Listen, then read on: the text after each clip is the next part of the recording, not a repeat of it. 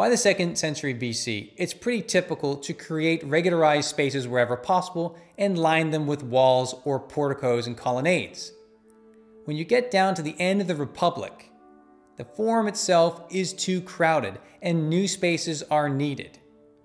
So what you do is you dismantle pre-existing areas to create new open piazzas lined with porticos. And this is going to be a typical feature of the Imperial Fora. Julius Caesar builds the first Imperial Forum, and the conclusion of the building projects over the next 150 years ends with the Emperor Trajan. There are a series of features that are replicated in each of these forum spaces built by an emperor. These include a big open piazza, flanked by colonnades and walls. There are going to be many spaces for commercial activities, for religious activities, for just public and socializing spaces. They could be political, they could be religious. Typically, each forum has a standout space. This can be a basilica or a temple.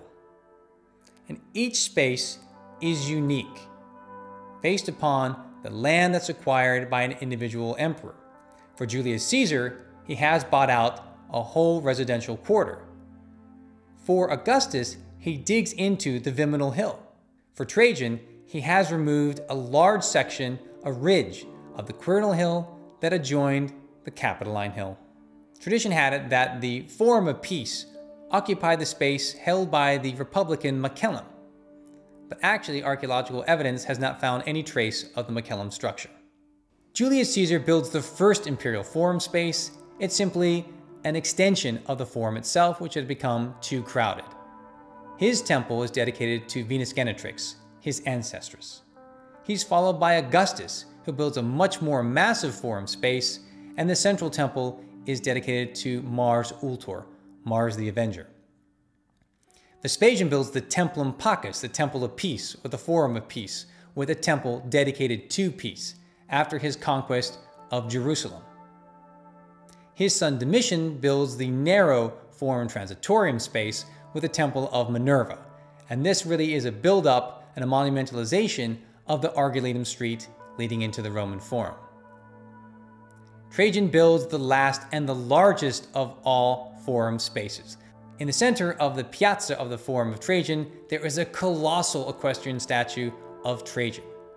There is the Basilica Ulpia, and there is the Column of Trajan. And somewhere in the complex, there is a temple dedicated to Trajan.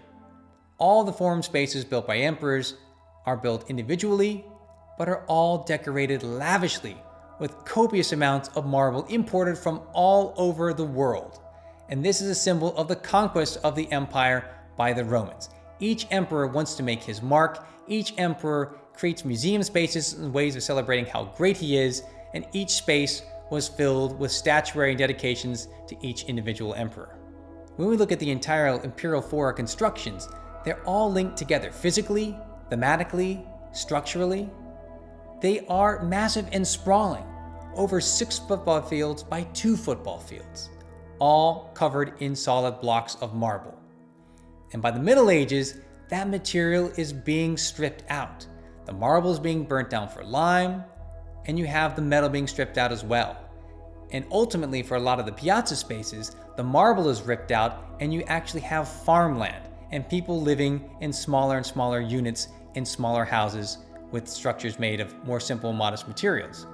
So much of medieval Rome in the Imperial Fora is destroyed with the excavations that are conducted by Mussolini when he wants to put in his Via Fora Imperiale and liberate many of the standing structures around the Markets of Trajan and the Forum of Augustus.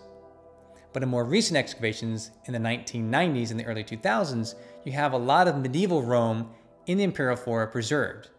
And one house that's very well preserved right on the street in the Forum Transitorium is visible and gives you that idea that for such a long time in the Middle Ages, the same levels of antiquity in Rome are occupied by the people of medieval Rome.